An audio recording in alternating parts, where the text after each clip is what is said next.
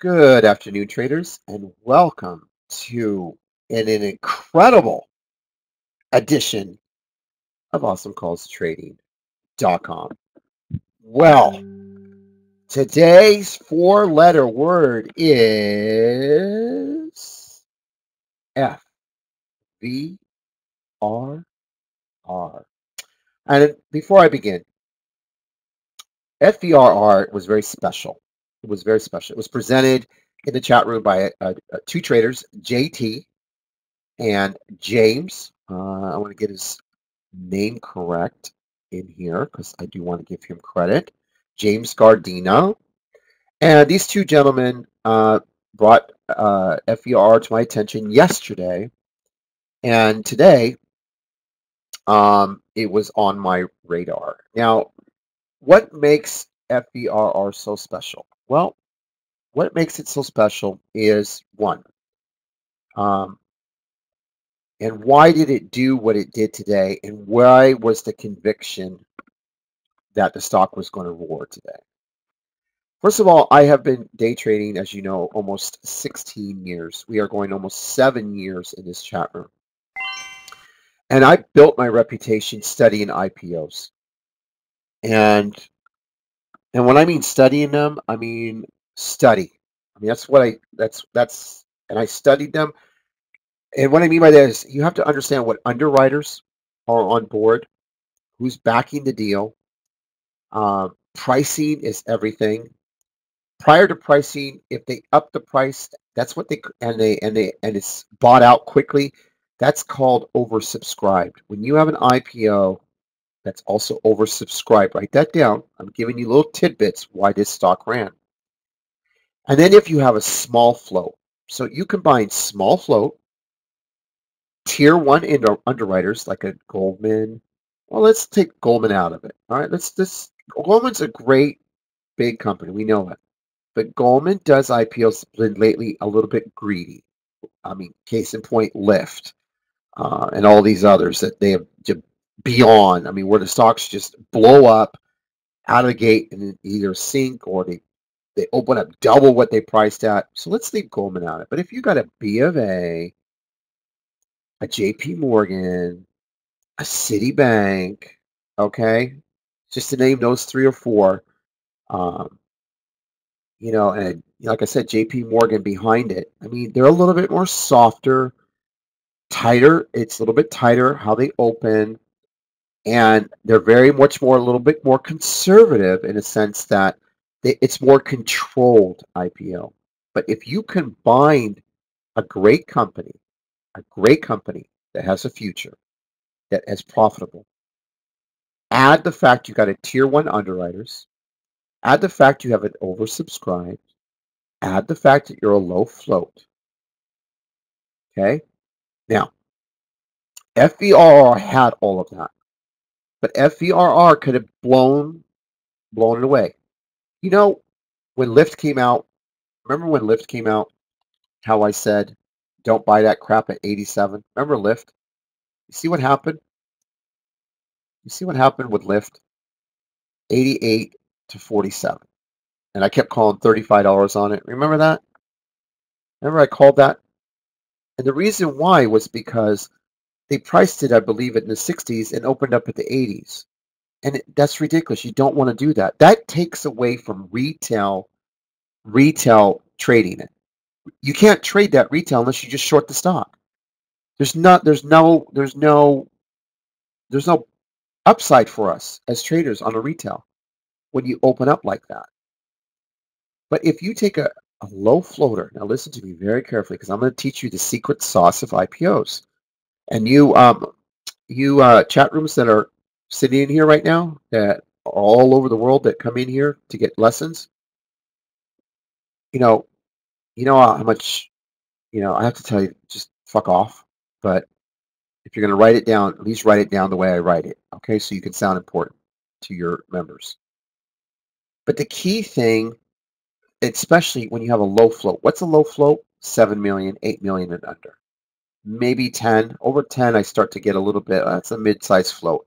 7, 8. But when you have a 5 and a 4, and you have a JP Morgan behind it, Typically, those are reserved for bios, but this company here, let me tell you something. Now, the last key that you need, there's two essentials. You got the low float, right? You got the underwriters, right? Okay. The open. Okay, write that down, chat rooms. Write it down because you're going to need to know this. This is really important, so you could sound so important on the next IPO. Okay? The open is the key. Forget what this did today. I know you can't, but imagine buying 5,000 shares and writing it out to 35. You would have made 40, 50 grand today on just this call alone. But think for a second. The key is the open. All right? You need that open. And what's the key? If you have a 5 million float, right, and you open up with almost 2 million shares, there is no other place that stock can go but up. Do you understand that? You have all those things behind you, but then when you open, if this had opened with 100,000 shares, it probably would have tanked. Hit 22, 23, maybe hit the 21 area, bottom curled, slow move to the upside. But when you open up with at least 30, 35% of the float, this is what happens. Bam! You just fly. And from the moment this opened, I said buy the stock, buy the stock, buy the stock. When it broke out here at 25, 26, I said buy the stock. The stock is going to third. Once I saw this breakout, honestly, I saw 35. See the 28? When I saw it break out over that 28, I said it's a 35. I immediately went to Twitter and informed all of you this is a $35 stock. Now, we were already playing at $3 before, 2.5. But on Twitter, this is where I like to showcase the talent, who we are, and why we're so different, and the conviction. Right. Now, at this point, the float's pretty much done. Now you have a new set price for the stock, 28. Now you have a whole new float. Now you're going to rotate another 5 million shares, right? So here's it rotating. About right here at 31, it filled another 5 million. All right. So now you go to another level, right? And see how the levels kept coming up? If you look at all of this volume here, you're just floating up to another level. The float's being rotated at different price levels. So different buyers are coming in. But the key to this IPO is the open. It means nothing here. This would never have gotten here if it wasn't for the way it opened. The opening is the key to it. If this had opened up for 1 million, it would probably have settled at 30, 34. But by opening up with 2 million on 5 million, it's almost 40% of the float. It's already been taken. These people are super rich today. Super rich. Any allocation traders are super rich today. And you wonder why people buy $40 million homes. It's shit like this that make them millionaires. It's an IPO like this that puts billions of dollars in the market cap. As day traders, these are game changers. They're not life changers. Life changers are trades like drives. Okay? But game changers for you. This is what it is. FVRR is a game changer. This is when you could buy 1,000, 2,000, 3,000, 4,000, 5,000 shares and just let the thing rip. Put it to bed. Go to sleep. Right? And it was thick. The spreads tightened up within 5 to 10 cent ranges. I mean, this is a well done IPO for retail. Fuck the insiders. Fuck them. I don't care how much this guy's going to make, right? I care about open it up and I can trade it. That's what a day trader, well, not all day traders are awesome calls trading. I'm sorry, let's face it. Nobody does this shit but us. And that's cool. It's a compliment to what we do. I was reading tweets from different rooms today, like, there's nothing to trade today. Going back to bed. And 99% of the chat rooms out there don't trade IPOs. This is not what they do because they don't understand them. And here, this is, again, part of the process of becoming great. This is why you could take any Awesome Calls chat room member that's been here 6 months a year, and they can actually run your room. Seriously. They would run circles around you because they would know how to trade IPOs and bios and what to look for, what underwriters. They could run circles around teaching. Do you know what the underwriter was? Did you know the float? Did you see the rotation? Did it open up? I mean, they would run circles around. But in here, you know, they're a part of a family. This is our family. And this was just an absolute beautiful retail, well done, well executed IPO. This is what we all wish for in IPOs. Okay? And I just can't stress it enough, the value of this lesson today, because Lyft really, even unless you're a short seller, can get shorts. Lyft was just an absolutely clunker. Now, can FYRI do a beyond and fly from the opening at 45 to 186? You know what? Anything is possible. But for me as a day trader, I think we've exhausted the stock. Um, I mean, but what I will give you is there's a stock called, I'm giving you a little freebie. It's called UPWK. I would be considering swinging this for a $17 move. The reason is this is its competitor. And today it got a nice lift off the bottom because you can see how it moved up today. I think over time this would, because this has now become a cheaper stock, and yet they're competing with FVRR. Okay, so that is the IPO FVRR, and I hope you really got the lessons of that. Again, it comes down to the underwriters, the float, how it opens, how it prices. Now, here's another thing. If this had opened at 40, now imagine for a second, they got greedy and Goldman was aboard. Oh boy. Now Goldman comes in and goes, fuck that, JP, B of A. We're going to open at 40. Then you probably would have got about maybe to 45 and then pulled. Okay, you see my point? But because they kept it low, they allowed retail to actually become part of a stock. And that's why it did so well. That's why it did so well. And I want to give a shout out to one special individual in our room. His name is Alex. We all know him. Alex suffered a loss, and I think he's showing it here. Let me see if I can get it. Here's his FBRR 3919 still pending. He sold. I think right here is, I don't know what this is. Additional. Just closed. Additional. Okay, yeah, that's what he did for some reason. Now, Alex already had made $4,800, and now he made another $1,600. Alex took a loss on Big, as you know, and I respect Alex tremendously. He's an annual subscriber. I love Alex. And not so long ago, about a week ago, he took a hit on Big, and we spoke about it. We talked about it, and I think then the next day, yeah, here it is right here, 58.33. And we emailed each other, and we actually got closer together. The loss was Goose. Goose? Is that what it is? Yeah, it was Goose. I thought it was Big. I apologize. He's in the room, so he's listening. It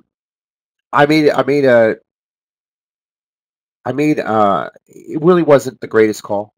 Okay, it wasn't one of my terrific moments, but and he believed in me, and the stock ended up just kept coming down, and so he took a loss, and it was very painful.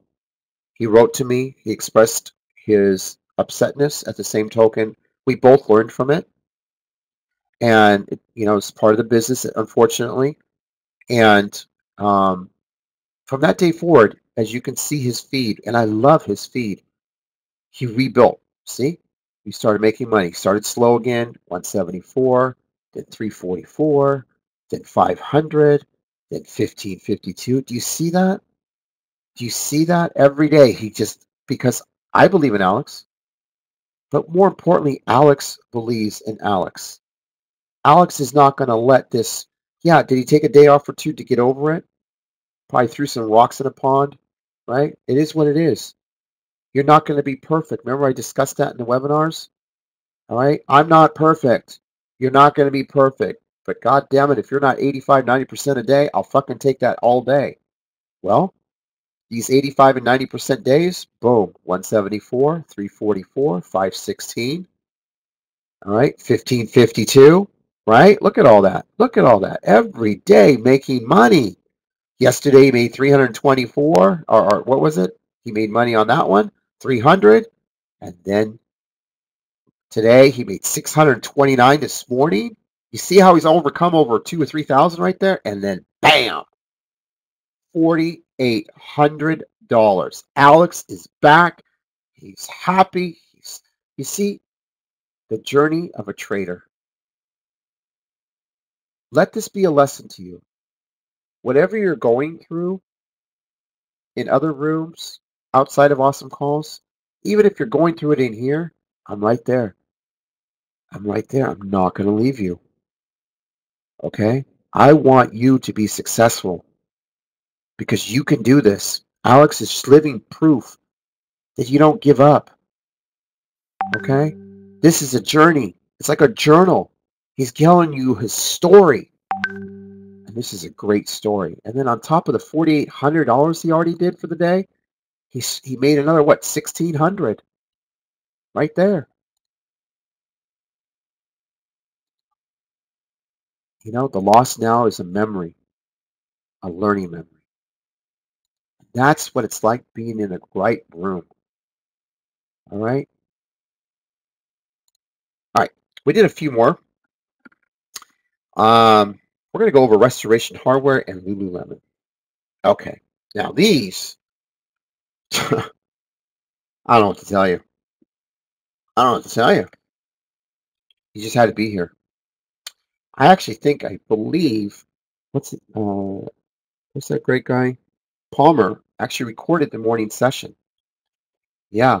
It'd be really interesting how he edits it. But let me tell you something. Let me tell you something. Let me tell you something. These two were absolutely beautiful trades today. I was short biased on these two. There was no ands, ifs, or buts. I was short biased. Restoration Hardware had just absolutely blowout numbers. I mean, just get out of its way. It was a train. I mean, just forget it. It's over. I mean, they just blew it out of the park. Lulu, they did all right. They did all right. You know, I'm not overly impressed. So Lulu, I was really short biased, but I wanted to pop out of the gate, and then I wanted to lean into it short.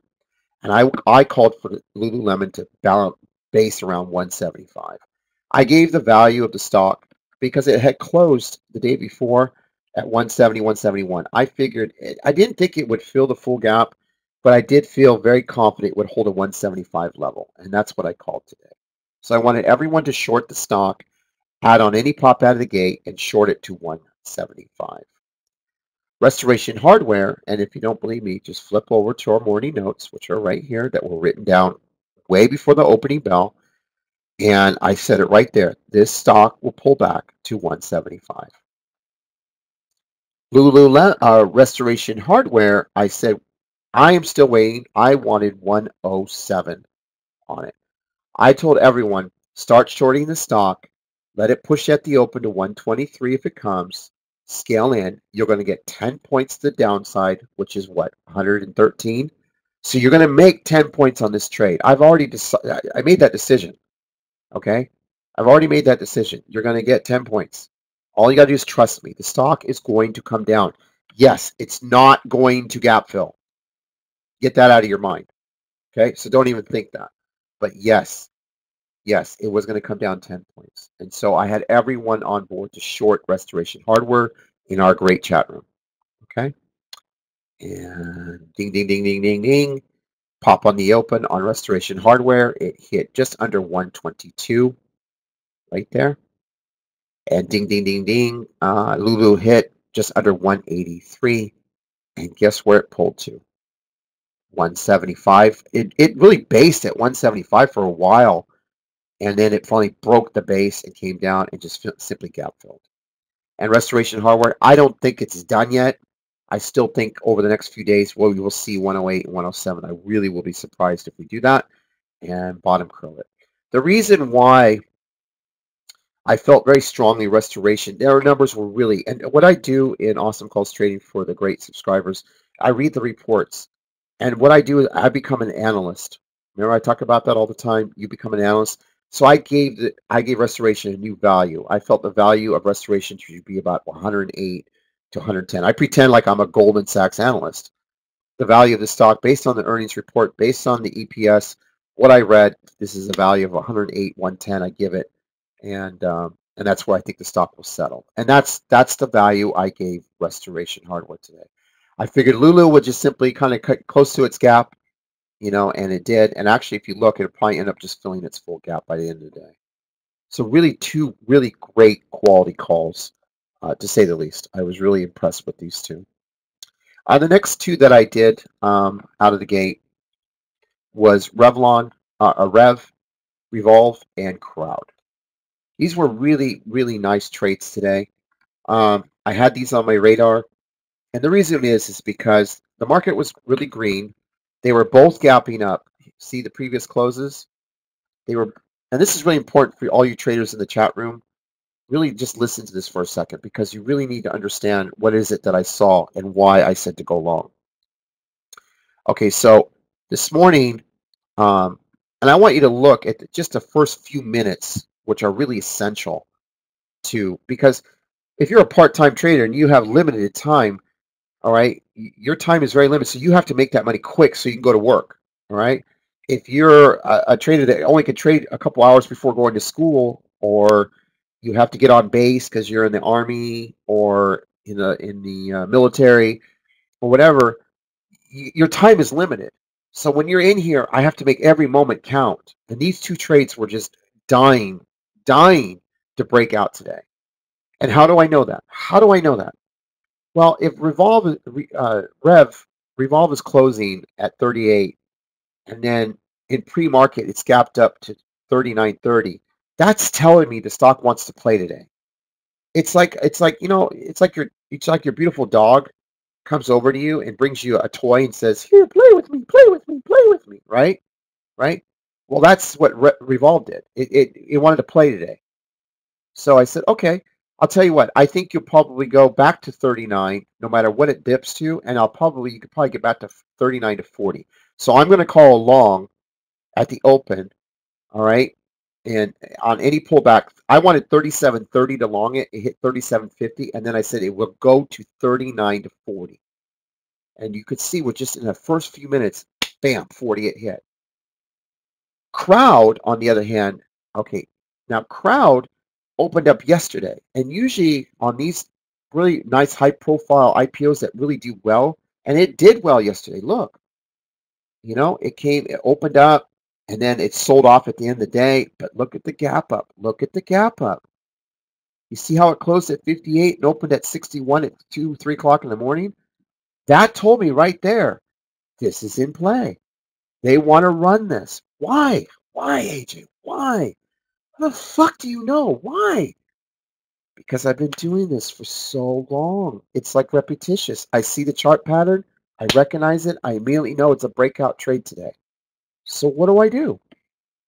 I'm like you. I'm looking at this at $60, close at 58. And you know what I'm doing? I'm actually writing on my notes, this is going to 65 at the open, probably even more. Long the open. Long pre-market. Just take the fucking thing long. You don't believe me? Look at my notes. Maybe next time I need to write that. Take the fucking thing long. Look, Crowd. It's going to pop it open at 65 or more. It's right there. I drew it out for you. I said, even if it pulls at 59, add. This has room to 70 today. Look at that. Fucking spelled it out. It's like building a puzzle in the room and it's only 2 pieces. All you got to do is connect it. Right? You don't believe the other one? Look at Revolve. This is going to 39.40. Right? 37.35 long it. Right there. Again, I didn't say, oh, this is going to get Phil. This is going to get Phil. No, it's going to get Phil. Did I say that? I said this is going to 39.40. Now imagine you being in the room with 100 shares. Just 100 shares. Bam! $200. You're done. Go back to bed. All right? You ready for crowd? Bam! Look at that. Look at the timeline. 10 minutes. Didn't I tell you it was going to go to 65 at the open? Here's the open. Imagine you had 200 shares. Boom, boom, boom, boom, boom. How do you lose? How do you fucking lose? You can't. The only way you can lose on trades like this is that, one, you ignore them. Two, you have your charts upside down. If your monitor is upside down, turn it the right way. Okay? Turn it the right way. Just because whatever you're doing, do opposite. Why would you want to short that? What told you to short that stock? I don't see anything that said short it. Okay? So that was a really nice one. I am going to give you one more, and then I'll call it a day. Coda. What? The fuck is that? And Tyson Foods. What is Coda? Okay, first of all, remember there's that saying, stay in your lane. Stay in your lane. You know?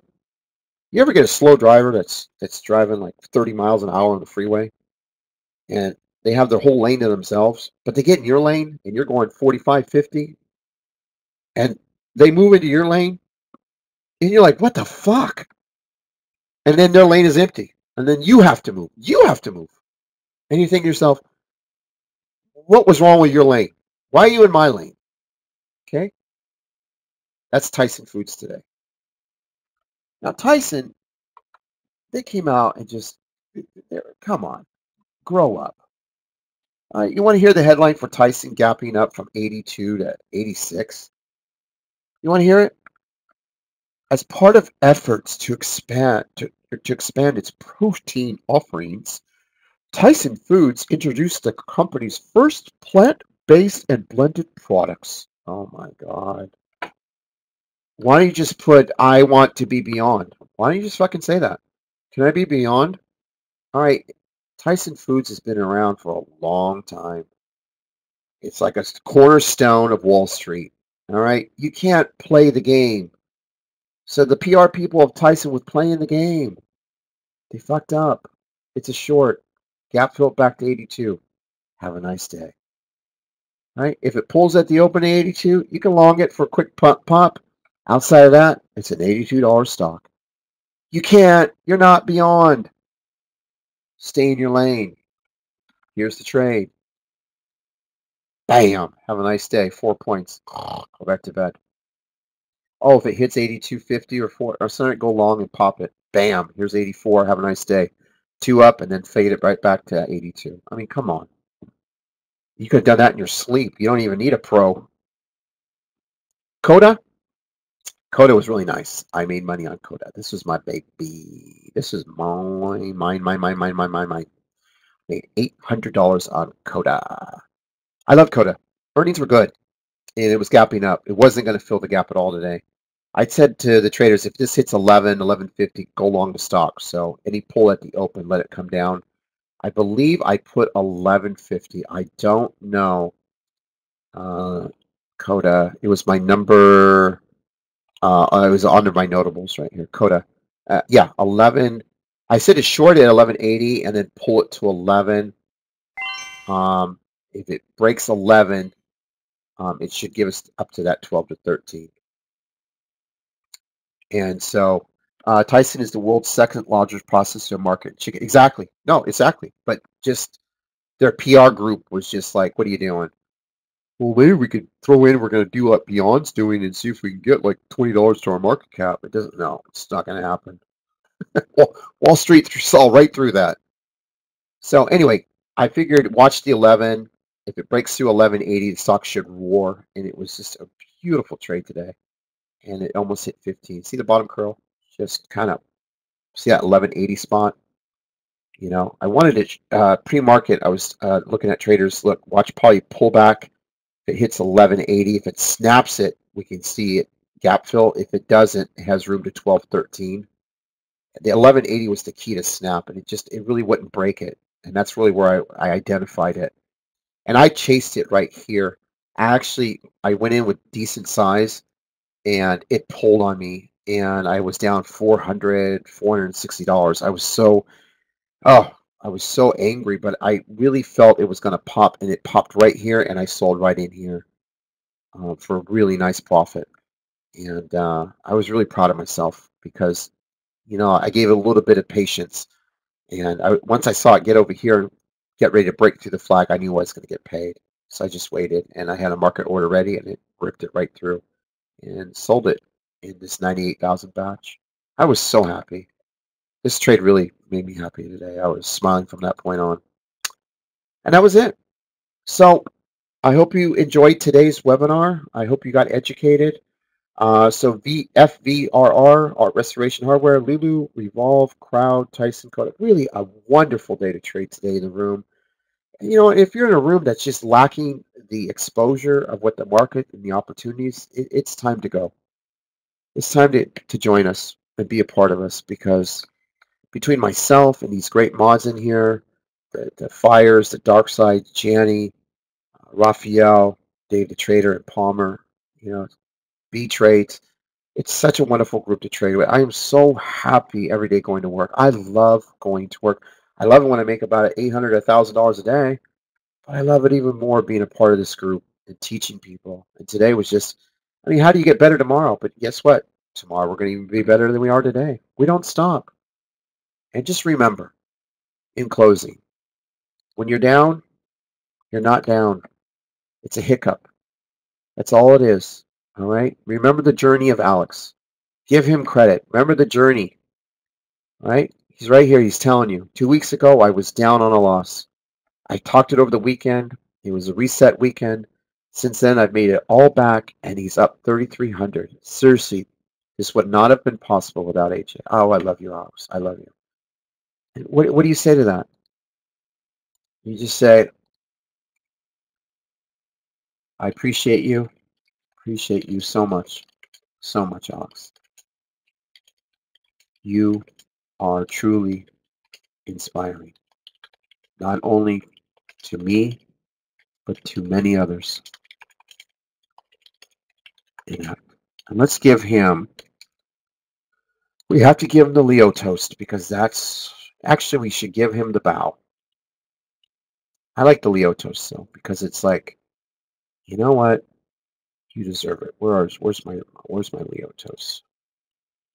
Leo, Leo, Leo, Leo. A, B, C, D, E, F, G, H, I, J, K, L. I always got to figure out how to spell it. It's kind of crazy, huh? L. You know what? I think it's over here. There it is. There we go. And that will conclude our webinar for today. Have a great day. God bless all of you. I will see you tomorrow. Bye-bye.